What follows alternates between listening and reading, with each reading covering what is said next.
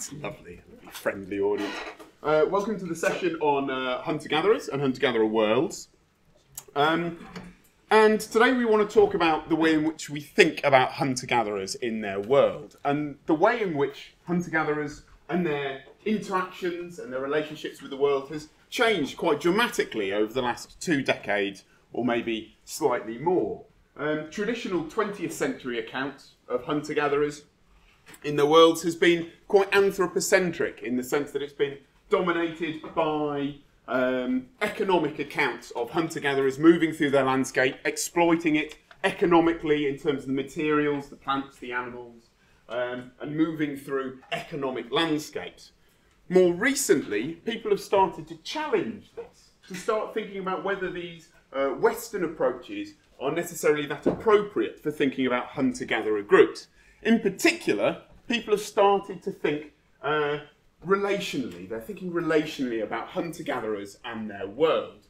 And by that, we mean moving away from the idea that non-human elements of their world, so animals, plants, landscape features, materials, moving away from the idea that these are objectified and that they are static, and instead opening the door to think about the ways in which they may have been active in the lives of hunter-gatherers, and how they may have actually had significant relationships with hunter-gatherers, and how they may have shaped the way that hunter-gatherers thought about elements of their world, and indeed how they then behaved. And it's these behaviours, these material actions, that archaeology is particularly interested in thinking about, because these are the actions that we want to interpret as archaeologists. Now, these kind of relational approaches have come under really rather a wide set of banners. So we have things like assemblage theory, symmetrical archaeology, entanglement theory. We have social zooarchaeology. We have anthrozoology. We have relational archaeologies, relational ecologies, multispecies archaeologies, and that list can go on. So we've got a number of different approaches. And really in this session today, we're hoping to pull people together from different schools of thought and from different approaches to see if we can sort of set a path for a more cohesive relational archaeology of hunter-gatherers in the future. Okay, so some of these approaches, relational approaches, can be considered under the umbrella of the post-humanist critique, and a relational approach is central to what has been called the ontological turn. And this covers a diverse range of approaches, as Nick just mentioned, with significant differences between them. But what's common amongst them, perhaps, is a focus on eradicating the dualisms that are persistent in our discipline, so nature, culture, mind, body, self, other, etc., and challenging the anthropocentric assumptions that are inherent with some previous approaches. So that of a hierarchical perception of the world, with a dominant humanity and a subservient nature, instead arguing for a flat ontology, at least at the start of our analysis, where people are not ontologically prior to anything else, and human and non-human elements of the world are on an equal footing. And this, therefore, opens up a space for narratives that are founded on the relationships between humans, places, animals, trees, plants, stones, and many other things. Some approaches also recognise not just the interrelationships between people and things, but also acknowledge that people and things themselves are the outcome of these relationships, of these mixtures and entanglements. Therefore, there's also a focus on process, that these relationships, as well as people and things in the world, are not fixed or static, but always in a process of becoming. And so some of these different approaches have been starting to contribute in various ways to our understandings of the archaeology of past hunter-gatherers. And I just wanted to give a few quick examples by way of illustration, so apologies for anyone I've left out. I'm not doing the exhaustive list, just a taster. So the work of Chantal Canella, in particular in an archaeology of materials, draws on the new materialist approaches and also ideas from non-Western ontologies to rethink the role of materials and their relationship to form and design in particular. And she's using case studies from the Upper Paleolithic and the Mesolithic. So, for example, in the Middle Magdalenian, exploring how the qualities of stone and bone involve themselves in the design of cave art and pendants, respectively. For the Aurignacian, that people and ways of making come together to draw out specific qualities from different materials, in that case, luster and shine to make basket-shaped beads. So in this way, materials, in Canella's work, are not static and waiting to be transformed by humans, but they're active participants in the creation of these objects, and they're contingent each specific assemblage that they're bound up in. She also explores the significance of human-animal interactions in the Mesolithic in terms of the harnessing of active animal effects in objects made from animal remains, such as those of red deer. And this is a good example of a move away from seeing animals as symbolic or representative and appreciating the relationships with them as living agents in past worlds. And that's something also explored by Nick in his work with Yanis Hamalakis in their call for a social zooarchaeology. So moving away from an anthropocentric approach to one that's concerned with the detail of animal lives and the detail of their species-level relationships with human beings, so a zooarchaeology, as they coin it. Hannah Cobb has also advocated an assemblage approach to the Mesolithic.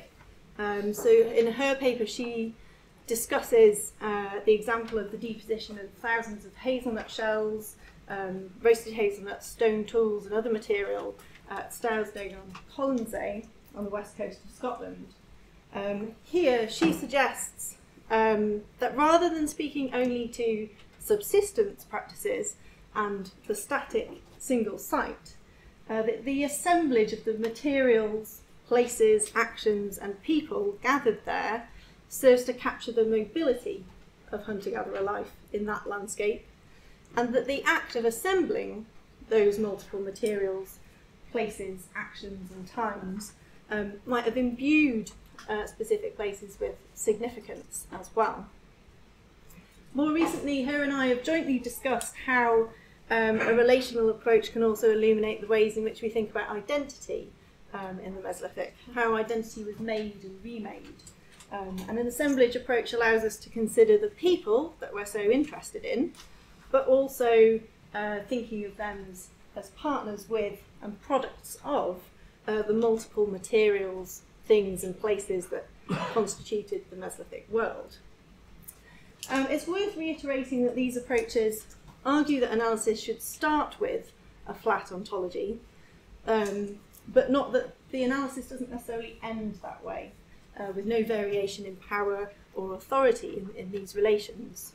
So the aim being to explore all of the differences between humans and other aspects of the world by not assuming from the outset that one of them, humans, have special ontological status in that world.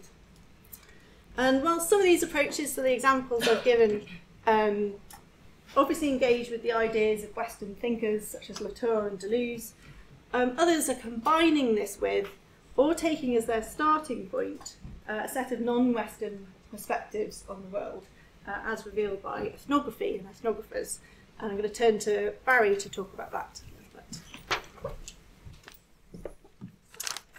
Okay, so as Amy said, as well as drawing on these theoretical approaches, some researchers have drawn on ethnographic studies of contemporary and historically attested hunter-gatherers to illustrate the complex ways in which humans relate to other aspects of their world. Now, in some cases, these studies can be very functional and economic in their focus, but still demonstrate sort of the intersecting webs of relationships in which humans and other aspects of their world are intrinsically bound.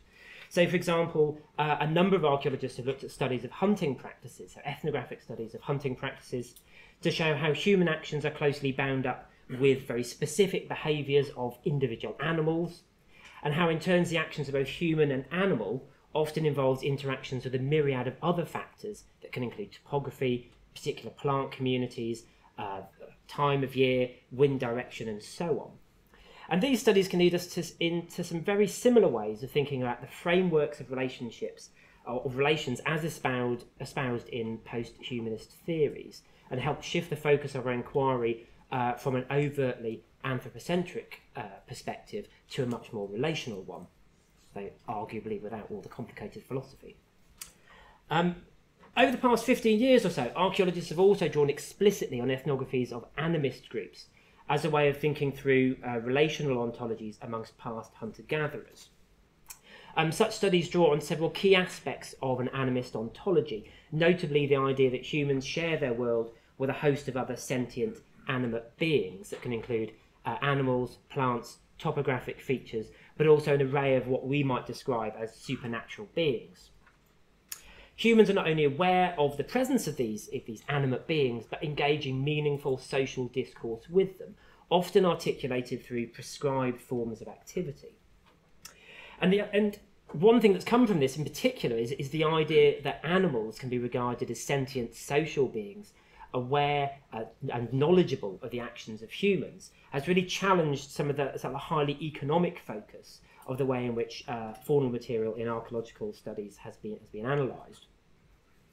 Archaeologists have also drawn on other aspects of animism to consider things such as how the boundaries between human and animal bodies may not have been fixed, and how the essence of living things persists within elements of their bodies after death. So, for example, Erica Hill has drawn on ethnographic accounts of animist groups to argue that amulets made for the remains of animals or fashioned into forms of animals acted as a lure, as a form of hunting charm, drawing prey towards the hunter. Or in some other cases allowed hunters to harness particular qualities of animals, such as sort of speed, dexterity, good eyesight, and so forth.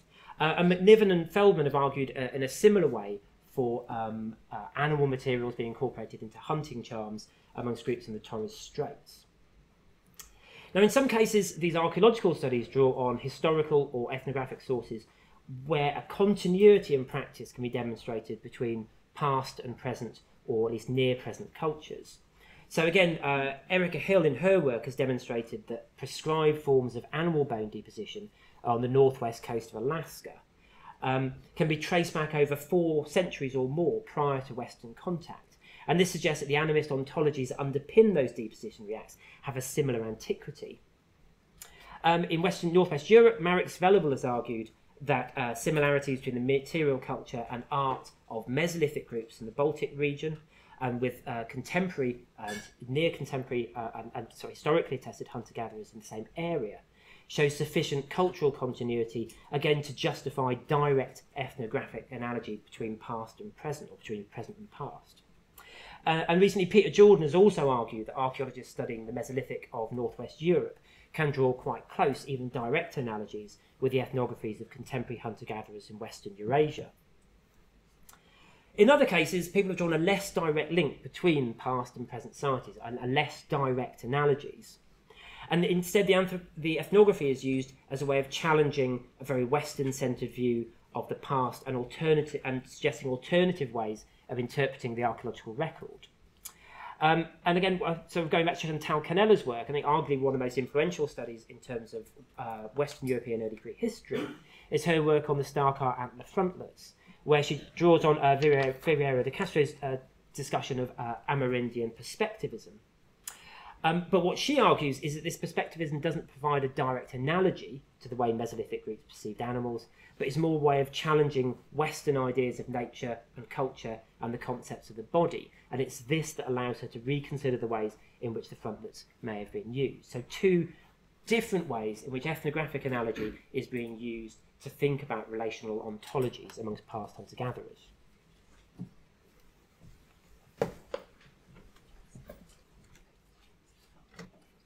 So, all of this is really good, and it sets a really interesting foundation for producing relational archaeologies of hunter-gatherers. But as well as celebrating some of the inspiring and interesting studies that we've had so far, this session also is really starting to want to think about some key questions that we need to consider in order to sort of advance our relational archaeologies further. So we've heard Barry talk about the use of ethnographic analogy, and there are people that advocate the use of direct analogy where we see this unbroken cultural tradition.